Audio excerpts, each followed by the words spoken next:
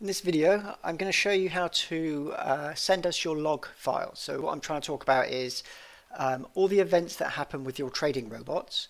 They get logged into a log tab, which is part of the trading platform. And you can actually export that log data to a text file, and you can monitor it to see what's going on, or you can send it to us. This video is really for traders that have bought our software, and we want to identify any problems you might have with that software by looking at the log file. So we're going to show you how to save that log data to a text file and send it to us. Okay, so I'm just going to pick one robot here, which is the switchback crypto. Okay, so on the chart you don't see any tab that says log. To actually find it, you have to click the F11 key at the top of the keyboard. So if I press it once, it comes up with log. By default it will probably come up like this. Okay, so what you want to do is click on the log tab there, and you'll be able to see all the log entries that have occurred.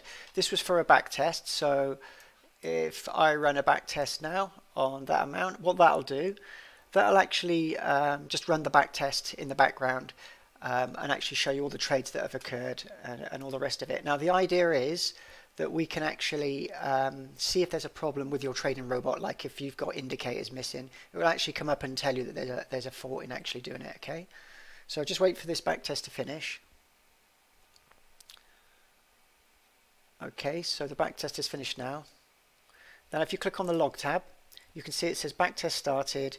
It just gives you some general information. It's loaded all the indicators, and it's telling you positions have been filled all the way down here. So this is all the log data. Now if you've got a problem with the back test, you can just right click on this, copy all, open up Notepad. I haven't got it on the screen now, but if you open up Notepad, if you right click run and do Notepad,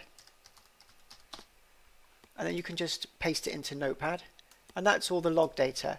Save that onto your hard drive somewhere. Okay, send us that as an email, and we can actually see what's going on with your trading robot. This will help us very much. It will really help us in actually identifying any issues you might have.